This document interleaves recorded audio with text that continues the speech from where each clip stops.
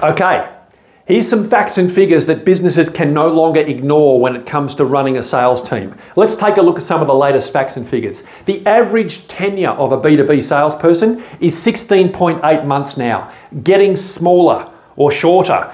The average ramp time, by the time you found someone, you're onboarding, you're training them up, 7 months. So if they're gone at 16.8 months and it takes 7 months to ramp them up to maximum productivity, you've got about 8 or 9 months, maybe 10 months to get some return on that investment.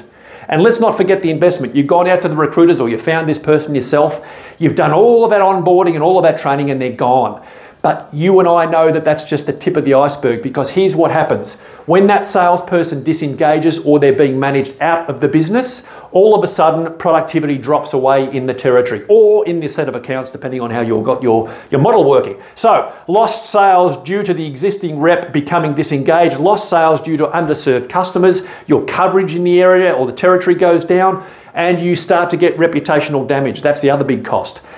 Person's disengaged at 16.8 months, now you're back out to hiring. You're looking for the replacement. Now you're ramping that new person up, and what do you know, 13 months has gone by. If that rep's carrying a quota of, say, I don't know, $1 million, then what's that costing you every time that happens?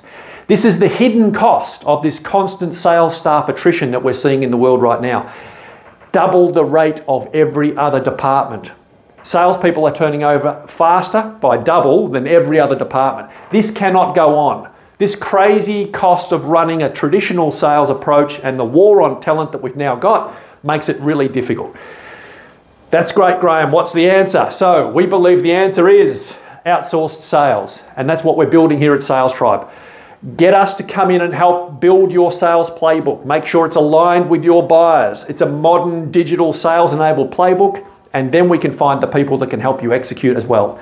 If you want to know some more, get in touch. That's it. Bye for now. Cheers.